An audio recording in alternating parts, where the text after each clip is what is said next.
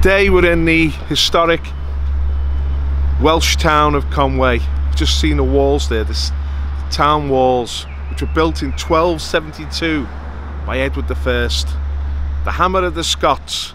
Before he took on the Scots, he took on the Welsh, and he built these fortifications around one of his castles that we're going to visit today at Conwy. It's an amazing place, Conwy. It's like it's frozen in history. It's a UN World Heritage Site, and it's one of the finest examples of a walled town left in England, left in Wales, left in Britain. We're going to enter the historic Welsh town of Conwy now. We're on the North Wales coast, and we're going to go onto the city walls and make our way to the castle.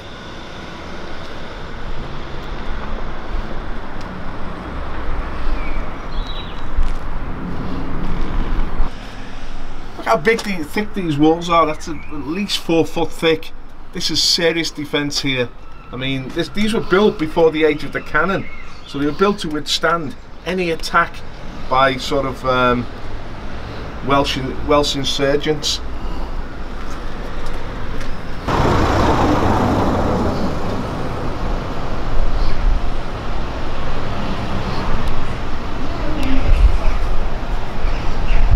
This is one of the 4 gates which are in the wall to allow entrance into Conwy. You can see in this row here of lovely Welsh terrace there. These are ancient terraces built in the 18th and 17th century, and this is a really old town, Conwy, really preserved.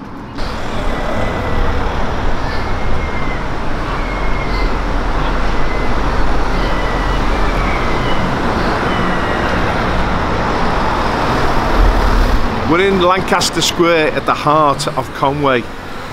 This square was named after Henry Tudor, the Duke of Lancaster, who won the Battle of Bosworth in 1485 and became the first Welsh monarch of England. Also in this square is a statue of Llywelyn the Great. He founded Conwy in the 11th century. He set up an abbey here, the Conwy Abbey, which was demolished by Edward I and had become the site of his castle. But Llywelyn the Great was the last real... He wasn't a king, he was a prince of Wales. Wales is a principality, it's not a kingdom. He was the last of the great Welsh princes, and it was going to be his grandson, Llywelyn ap Gruffydd. I mean, I struggle with these Welsh names. Who was to lead a rebellion in North Wales which brought Edward I to this town and led to its creation. But yeah, this is the heart of Conwy, Lancaster Square.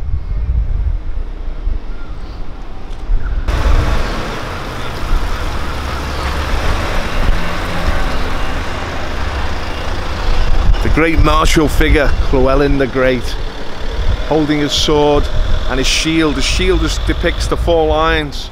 He was a martial prince, and he subdued the other Welsh princes and became overlord of the whole of Wales. Became so important that when the Magna Carta signed, his signature was on that charter. He was equal to the Norman barons, the marcher lords of South Wales, and he established his dynasty as the ruling dynasty in this area of Gwynedd and Clwyd, and then down into Difford. So we're going back into ancient Welsh history here, and it's great to see his statue, you know, just recognising his importance.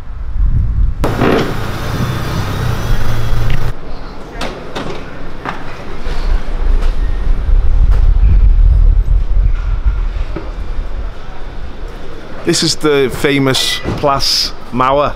I'm practising my Welsh today. Merchant house, Elizabethan merchant, dating from around the 1570s. I mean, the wonderful thing about Conwy is every street is full of history and romance. It's such a pleasant place to come and visit. It's so picturesque, and it's preserved in time. And this is probably the finest of all the houses in Conwy.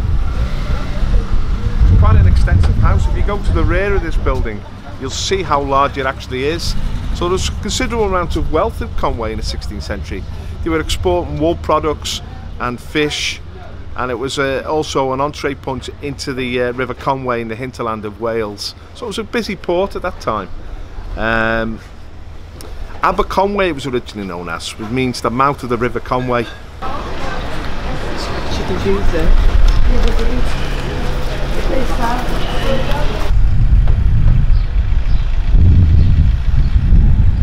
So this is the gate in the wall to the marina, which we now go and visit the famous bay, Conwy Bay.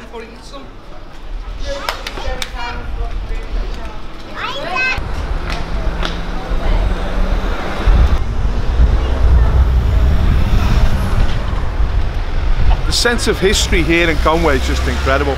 We've just seen two of the round towers from the castle, which was built between 1272 and 1278 by Edward I. There are 8 round towers to that castle, and also 2 barbican towers over the gates, which we'll visit shortly. But as we came along Berry Street, we've seen this beautiful ancient Tudor house here, Aberconwy House, still in great condition. And yeah, let's go and explore more of this historic town.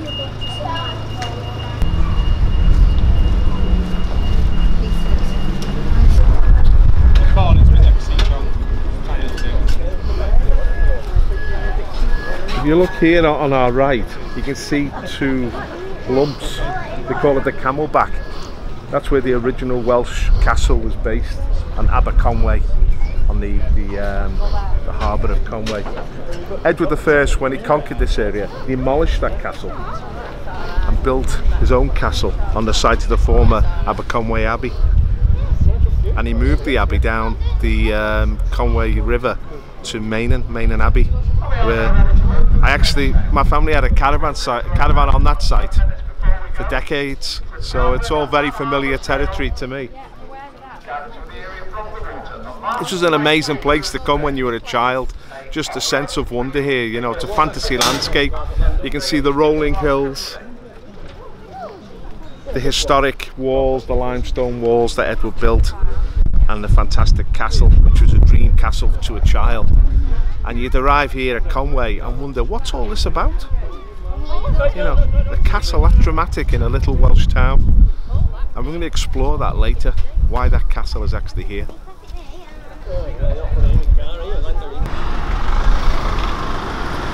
You've just seen the map of Conwy, and you can see how intact the walls are.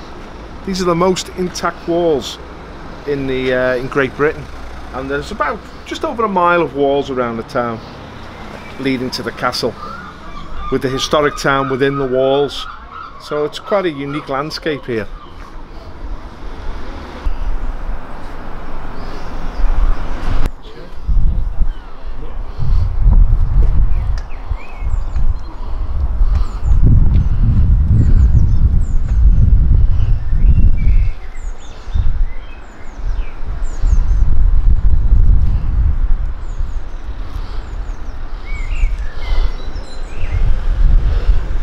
We're actually on the walls of Conwy now. Amazingly solid, these fortifications. They've lasted, what, 750 years already, and they've probably got another 1,000 years left in them. So you're walking in the footsteps of history here. Now, Edward came here initially in the 1270s to suppress a rebellion by Llewellyn ap Gruffudd, who refused to pay homage to him, which was compulsory in a medieval period to bow the knee to the king. But Llewellyn's brother had rebelled against him and sided with Edward, and in retaliation Llewellyn would not bow the knee to him. So Edward came here with his army. Now, taking on Edward was quite a foolish thing to do, because not only had Edward famously won the Battle of Evesham in 1265 when he defeated Simon de Montfort, he'd also killed Simon de Montfort and brutally butchered him. So he was a man who could be quite ruthless when necessary. After the Battle of Evesham, he'd established the throne of his father, Henry III. He went off on a crusade. He was the leader of the 9th and final crusade to the Holy Land in 1268. He fought in North Africa, in Tunis, and then he went on to fight at Acre in the Holy Land. Jerusalem had already been lost, but Edward was determined to keep the Christian kingdom alive in the Holy Land. He was a very committed crusader. He took the cross, and he fought hard in the Holy Land against the Saracens, the Muslim Arabs, and kept them at bay. Now, on his way back from the crusade, his father died, Henry III, so he was going to assume the throne of the King of England. So he hired an architect, Master James of St. George, who'd been responsible for some of the Crusader castles in the Holy Land, and also the fortification of the town of Acre. He brought him here to North Wales. Now, after he defeated Llewellyn bowed the knee to to Edward, but then rose up in rebellion again in 1282, and this time Edward was determined to put him right in his place. So he came here. Llewellyn tried to rally the whole Welsh against Edward, and he went out of his kingdom in Gwynedd, his princedom, and went to the centre of Wales to try and rally the forces there. But he was exposed and he was vulnerable, and the Norman knights ambushed him and killed him. And so Edward took the title of the Prince of Wales and gave it to his son, his newborn son. He brought his wife Eleanor here to North Wales, who was heavily pregnant, and he lifted up his newborn son famously in Carnarvon Castle along the coast, 25 miles along the coast, and said to the Welsh people, "This is your new Prince of Wales. He doesn't speak a word of English, so you must accept him." And ever since, the eldest son of the monarch has been ordained as the Prince of Wales, including Prince Charles himself. So Edward established himself here and built these fortifications to secure his foothold. I'm with another American visitor here. Marcus has come all the way from South Dakota. That's right, a long trip. South Dakota, by Mount Rushmore. How many Welsh castles have you seen so far? We've seen three. You've seen Harlech? Harlech. Men of Harlech, Men of Glory. You've seen Carnarvon? Right. That's like the Alpha Castle. Right. That's the brilliant. And you've seen Conwy as well. Right. Which is your favourite of those three? I would say Carnarvon. Yeah, do you know in Carnarvon they had big ceremonies there? That's where the Prince of Wales would be. Right, you know, 69, right? They did the. Well, Prince Charles, yeah, but Edward I was the first to do it. He did it with his son, who became Edward II, and it's gone on continuously since then. All the sons of the monarch, the eldest son, would be made the Prince of Wales.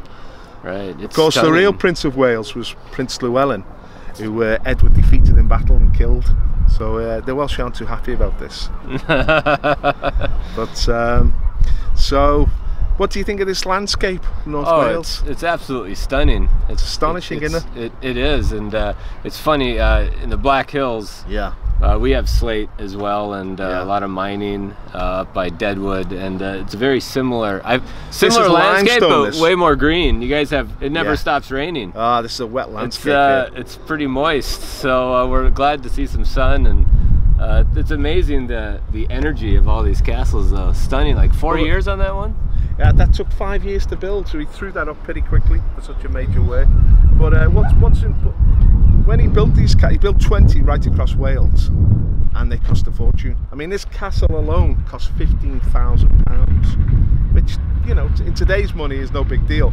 But if we compared it to today, it would probably be over £100 million, right? Which is around $200 million. You know, it was serious money. It was stunning to read that. Like that was one of the few that was actually to completion, because he kind of ran out of some money on Carnarvon. Well, you know, yeah, it was difficult to get. He had to press the workers from England. It was forced labour. They brought them across, and he had to get the Welsh to dig the stone for him. It was a big operation, you know. He needed to really push the boat out to make this happen. What's your favourite?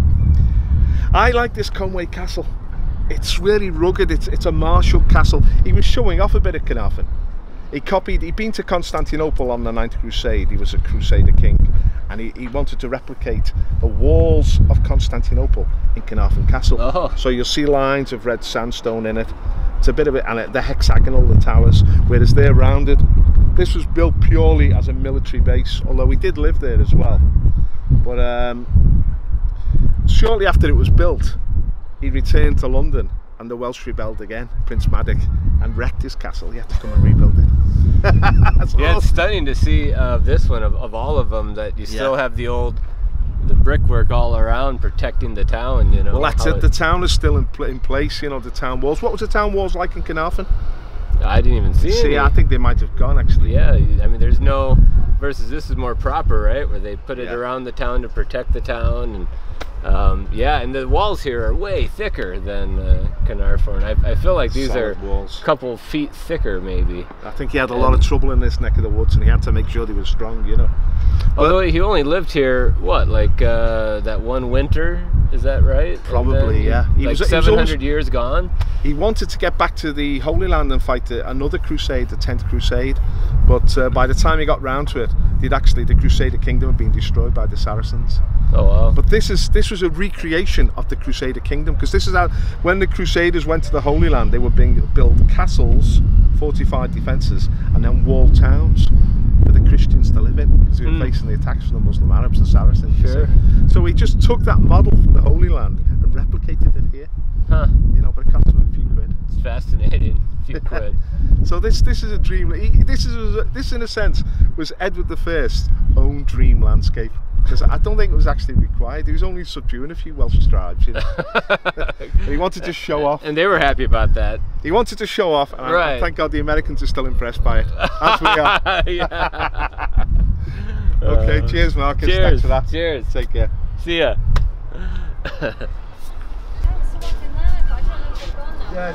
We've come off the Conwy walls now, and we've come past this row of fishermen's cottages, very quaint fishermen's cottages. And at the end of the fishermen's cottages, next to one of the round towers of the wall, is a house which is depicted as the smallest house in Great Britain. Now you might think that's a little gimmick, but in fact it really was inhabited, and the council had to tell the last resident that it was unfit for habitation. It's so small. I mean, it's literally 4 to 5 foot across, so it'd be pretty difficult to relax in that place, I think.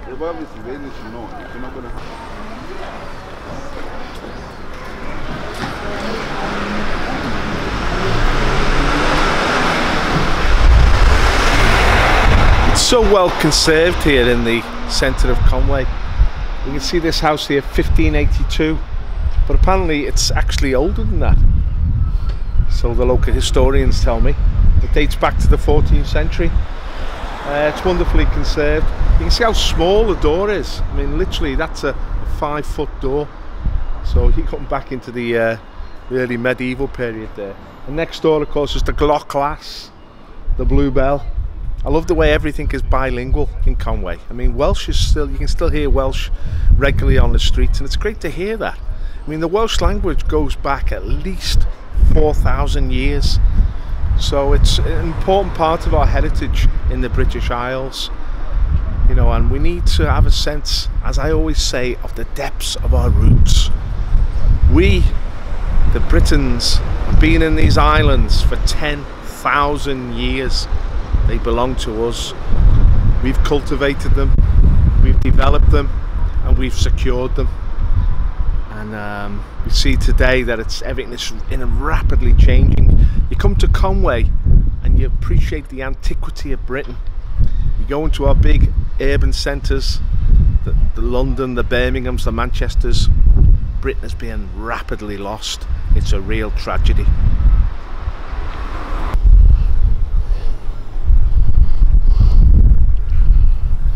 This is the Church of St Mary's and All Saints.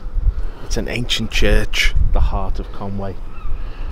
It actually goes back to the 12th century, founded by the Normans. An ancient Catholic church, which of course now is Church of Wales or Church in Wales. What is significant about this church is the cemetery attached to it. Amongst these graves are the graves of many of the old Welsh princes and lords, and this is where they would come for their burial. So really historic site here. We'll go and have a closer look at this church.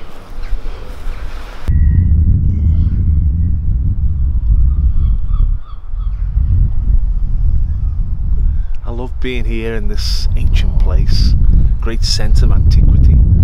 You just look at that tower, I mean it's 800 years old. You can see by the irregular stonework, just one piece of limestone locked into another, and yet it works. It stood for this length of time. Incredible sight. Of course the clock at the top, and at the bottom is the entrance, and you can see the ancient timbers there. Everything is centuries old. There's a great reverence here. People have worshipped at this site. They've worshipped the Lord in different forms. Obviously it was originally a Catholic church, and then it became Anglican in tradition. This church is sacred to the Welsh people because many of the memories of Wales itself are encapsulated here.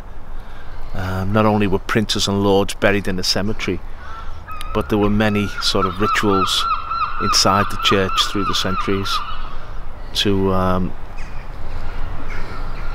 sanctify the Welsh people and draw the Welsh people to God and draw God to the Welsh people. So it's a very special place. There's a deep sense of reverence here. I love coming to these ancient churches at the heart of the villages of Britain. They seem to represent a timelessness which is in many ways our true root, that we belong to an ancient people and we go back into the midst of times, into the primordial age, you know.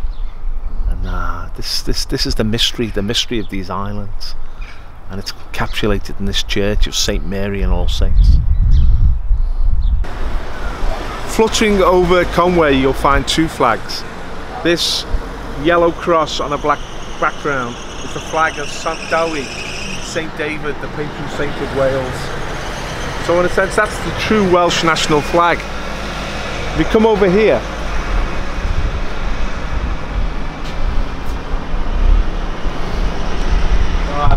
you can see it there, the Welsh dragon. Fortunately this flag is wrapped around the flagpole. But the Welsh dragon is actually the battle flag of Henry Tudor. The green and white represents the Tudor family. The Welsh dragon is the ancient symbol of Wales. And this was the flag that was flown at the Battle of Bosworth in 1485 when Henry Tudor became the King of England, the first Welsh King of England since Arthur. So that flag is much more common in Wales and is much more popular. What a statement this castle was, you know, well still is really. I mean, Edward built it as a manifestation of his power. He was telling the Welsh people that I've come here and I'm not going to leave, and I'm not going to be overthrown. You can feel, when you get close to the castle, you can feel its strength.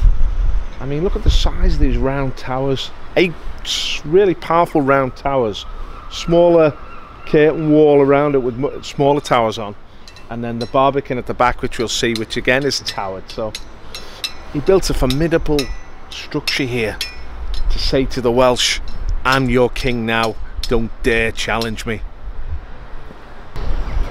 The reason Edward I chose this location for the tower, for the whole castle structure, was not only that it dominated the harbour, but he could build it on a rock base. I mean, there's no foundations here except the rock itself, and that was very significant because the main threat to medieval towers was not an attack over the walls, it was the sappers digging under the castle and undermining its foundations.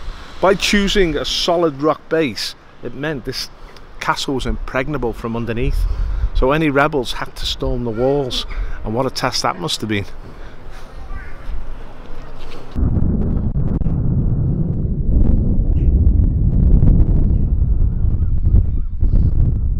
The scenery is really dramatic here in Conwy. You can see the bay, Conwy Bay, and it's beautifully lush with green this time of year in June. We're looking out there towards Snowdonia in the east. You can see the beginnings of the Snowdon Mountains. That was Llewellyn's heartland, Gwynedd.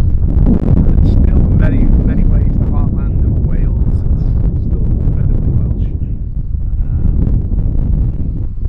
So yeah, Conwy's located at the sort of bottom of this bowl. It's like a bowl-shaped whole area. It's an incredible location. It's like caught in a time warp. It's an ancient town. There's very few modern buildings, if any.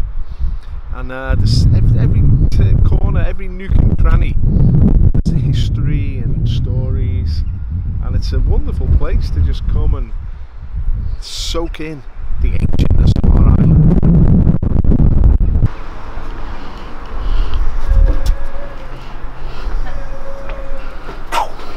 I love these arrow slits in the wall. I mean, they're very thin, and if you're firing arrows at the enemy, you'd have you were in little danger of being hit yourself. And they had a great angle. You could go round, rotate. I could imagine my ancestors on guard on these walls, waiting with the arrows for any raiders. That's another one, bites the dust. Whoa! Well, summer's finally arrived in Old England. We're out and about in Britain, ancient Britain, looking at some of our past glories and the history of these islands, our heritage. It's so important that we appreciate what we have in this island. I repeat again, we need to defend it. There's people who've come amongst us in their millions, immigrants, who don't really connect with these roots, don't connect with the history of our island. They have their own histories, but we value what we've got here. And it's great to share it with people from around the globe who are watching this. We'll be making more as the weeks unfold. We've got a few plans. So if you'd like to follow us on our history tours, subscribe to our channel, press the notification bell so you get notified. We're going to be making videos regularly now, historic videos. And of course these are quite expensive to make, you know, we're traveling around the country. So if you'd like to make a contribution towards their cost, there is a PayPal link in the description. Feel free. Thank you.